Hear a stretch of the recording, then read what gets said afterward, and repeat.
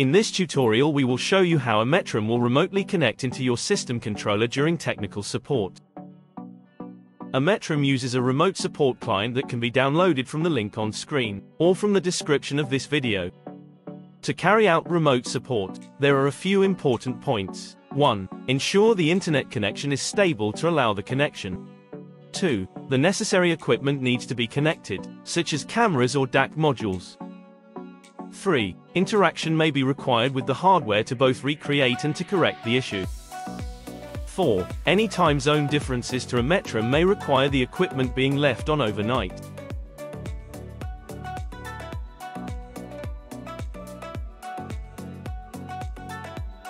Once downloaded, extract the folder. Then open the Quick Support tool and follow the on-screen prompts.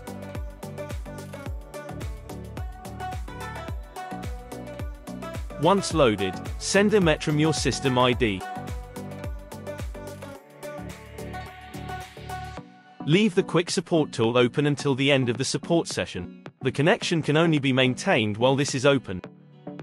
Once connected, the display may change, such as the background and other graphical items.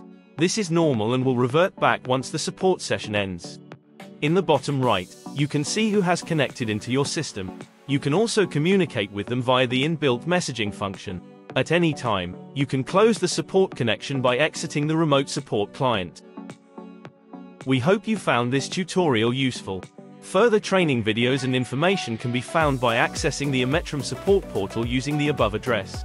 If you have any further questions, please don't hesitate to contact us by raising a support ticket.